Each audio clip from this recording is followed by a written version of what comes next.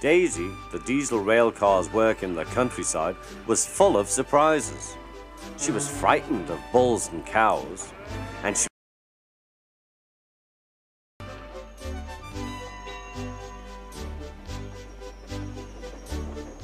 One day, Toby brought Henrietta to the station, where Percy was grumpily shunting. "Hello, Percy. I see Daisy's left the milk.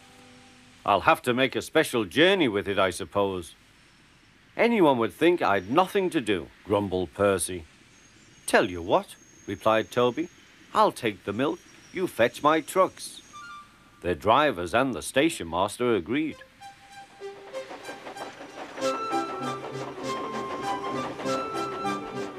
Percy had never been to the quarry before. He began ordering the trucks about. "Hurry along," he said. The trucks grumbled to each other. "This is Toby's place. Percy's got no right to poke his funnel up here and push us around." They whispered and passed the word. "Pay Percy out! Pay Percy out!" "Come along," puffed Percy. "No nonsense." "We'll give him nonsense," giggled the trucks. But they followed so quietly that Percy thought they were under control.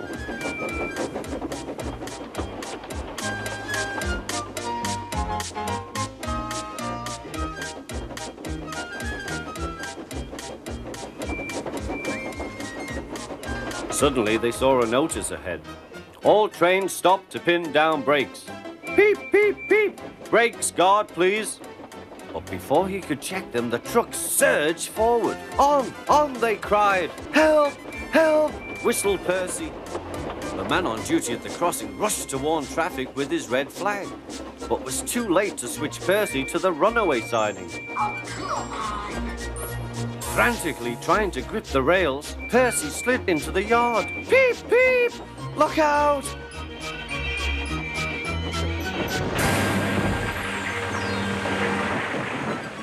The brake van was in smithereens.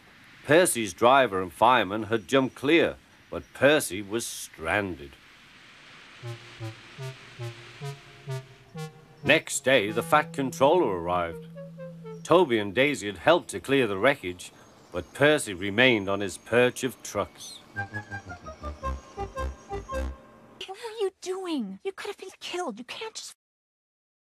"I am sorry, sir." You're not being careful. Percy sighed. The trucks groaned beneath his wheels. He quite understood about awkward predicaments. My engines work hard. I send lazy engines away. However, Toby says you worked hard after Percy's accident, so you shall have another chance. "Thank you, sir," said Daisy. "I will work hard, sir.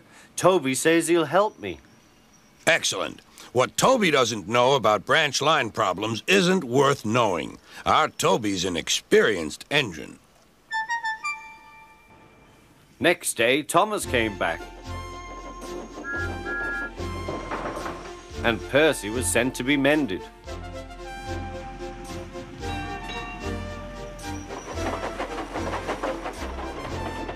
Annie and Clarabelle were delighted to see Thomas again, and he took them for a run at once.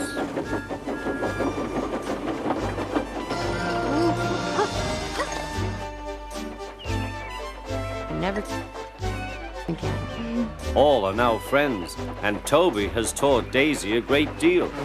She shooed a cow off the line all by herself the other day. That shows you, doesn't it?